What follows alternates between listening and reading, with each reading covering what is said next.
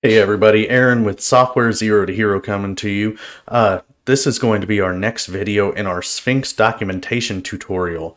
Last time we set up our WSL Windows Subsystem Linux environment, and then the next steps that we took in the second video was installing Sphinx and getting everything ready to use it on our system. And then at the very final steps, we created our first Sphinx document with its naming, incorporation, versioning, everything like that, where we had that all set up, and that's where we left off. So today we're going to take off on the actual implementation of Sphinx and working with the documentation as well. So first things first, with that Windows Subsystem Linux environment, you need to go ahead and activate that if you're using PowerShell or you're on a Windows operating system. So let's go ahead and get that started. Now that we have that, we can go ahead and look into our listing of everything that we have. And you can see right over here, we have Sphinx for that directory that we created. So let's go ahead and clear this out. And we're going to go ahead and CD right into that Sphinx documentation. And once we have that, let's look into the listing of there, and we have the README file and then the test file that we created as well.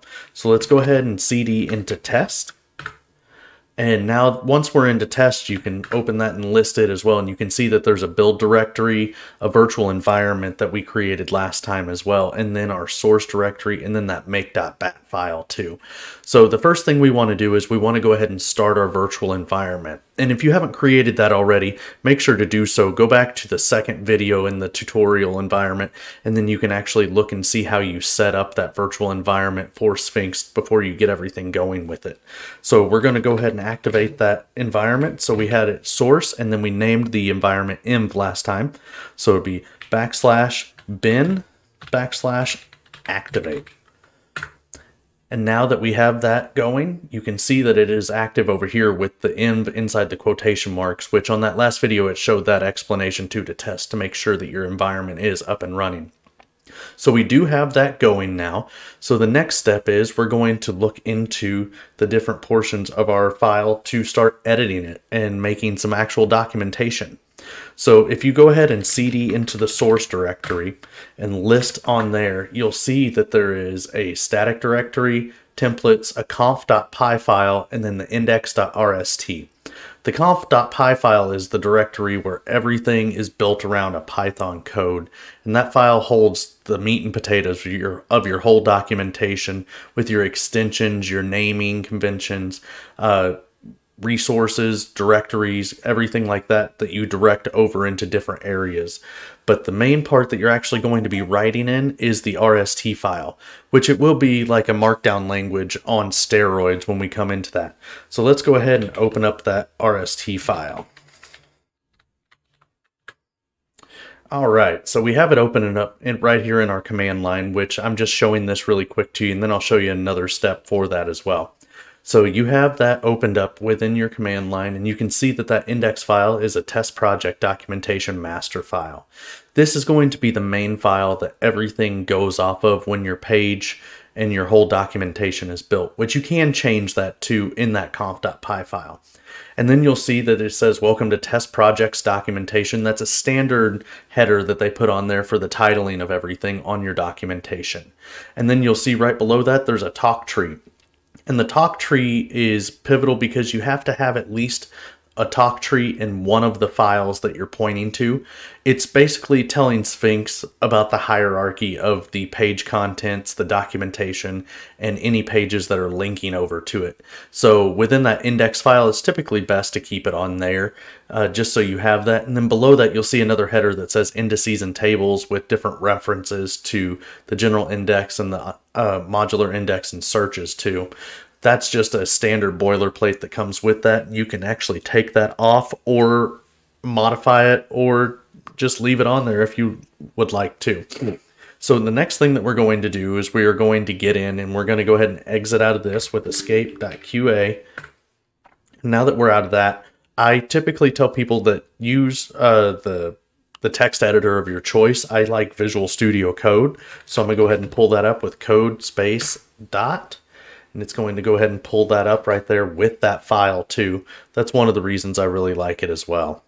And let's go ahead and close out of all those. And you'll see right over here under the File Explorer, it has the source that's open. And then you'll have everything within that conf.py file as well. Now, if we wanted to, the better aspect of it would be to CD back out of that into that test directory and just opening it up through Visual Studio Code right there. So that way you have the whole test directory with the build files, the environment source, everything like that all in one. And that's typically the best way to go to, and that's usually how I work with it on my documentation for my job as well. So now that we're in there, we can see that there's an index.rst file that we covered already, and you can go in here and you can actually edit this too. So let's go ahead and change the first thing. Anything that is a header, it actually has a hierarchy of the way you're supposed to label underneath it. And your largest header, your header number 1, is always going to be equal signs, and it has to be at least the minimum length of what the words are above it. I typically try to go 1 past that and try to keep to that standard form on all of my headers and any kind of titling that I do within my Sphinx documentation as well. So let's go ahead and change that too.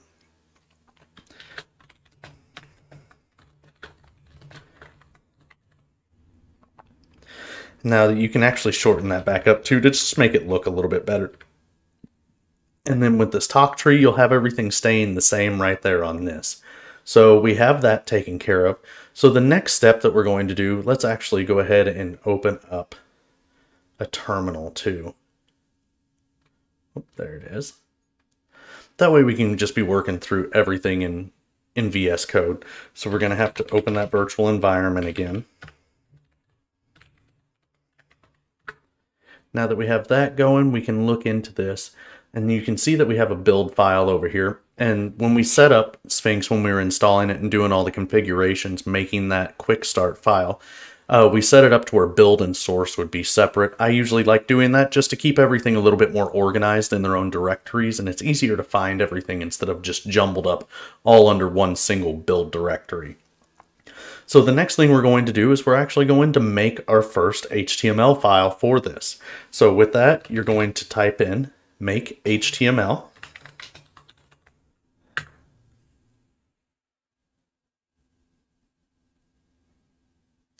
And it's going to go ahead and run Sphinx like this and go through everything. And then at the end, it should say that HTMLs are in the build.html file.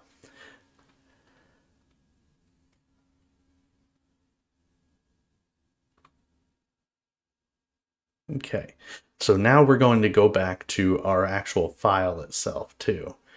And we're going to go over here and we're going to get into this Sphinx documentation and look under the build for it too. So now you can see that that's all underneath the build file there. So if we go ahead and click on that index, you're going to go ahead and have it pop up to where it states the name over here on this directory bar. And this is navigation and quick search. And then it'll say, welcome to the test projects documentation. And then with those indices and tables too, which this looks, okay like this as well. And this is the standard Alabaster theme that they have installed on Sphinx, which we'll get into later detail on implementing different themes within the actual documentation as well.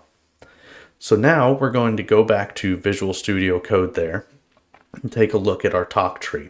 So the next thing we're going to do is we're going to make a new page itself. So if you click on this source, because you want to keep all your RST files together, you're going to go ahead and click on that and click new file. And we're going to say page1.rst. Now that we have that page1.rst, we want to make sure that we have a title in here because it won't link anything. Even if the page is blank, it has to at least have a title in order for it to save correctly. And for Sphinx to actually build those HTML files too.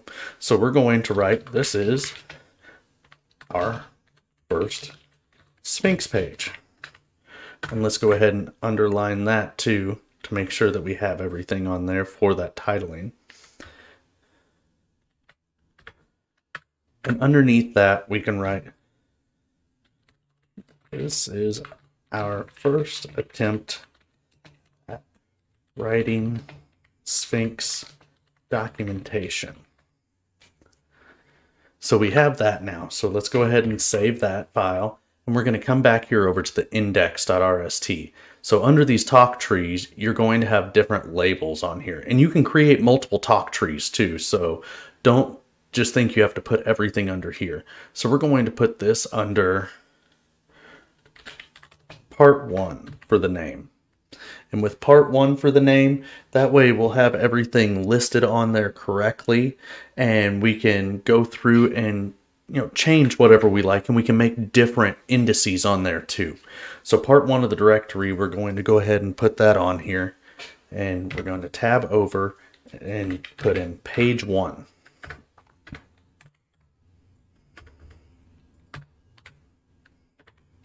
I wish I could type today. That was kind of embarrassing right there. All right, so now that we have page 1, we can go ahead and save everything there. And then let's go back down here, and we're going to make those HTMLs again, make that same call. And once we do that, we'll have everything built up on there, and we can look at our second page through our whole file system here. So now there, we can go back in and we can open back up to the make HTML through the index, and you can see that now it has a listing of part 1. This is our first Sphinx page. And over here on the navigation too, you can see that it has part 1 as well. And then it has the this is our first Sphinx page listed underneath that. So if you click on that, it goes to our next page, which is this is our first Sphinx page, which it doesn't look too much different from the first one, but it is a directory, so you can go back and forth like you're making a whole website with different pages involved with it. So let's go back over here and let's go ahead and edit into page 1 here. So there's a few things that we should be able to do. So one of the main things that I use is bulleted lists, which you can do a bulleted list with a nested bullet inside of that as well. So we're going to put first, you start with that asterisk and then a space. First, we built a Sphinx document.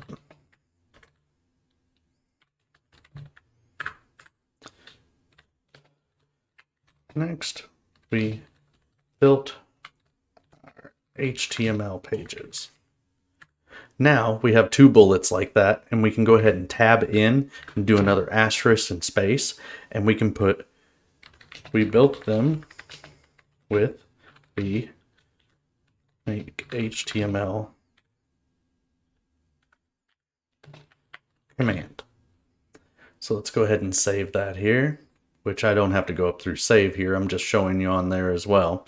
So let's go ahead and remake those HTML pages.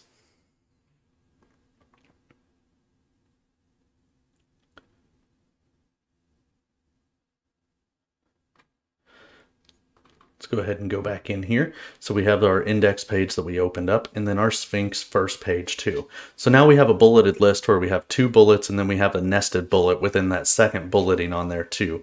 And it shows everything on there. Now, this is a pretty basic way of documenting items on here, and it's the majority of what I typically use is bulleted lists and images and other embedding of stuff, which we'll get into later. But this is a first basic idea of how to build that Sphinx page. So it is a good start to it, and we'll get into the next videos and I will show you how to embed images and use other extensions and change the theme as well. So make sure to tune in for those other videos, and make sure to like and subscribe to Software Zero to Hero. Thank you all for watching.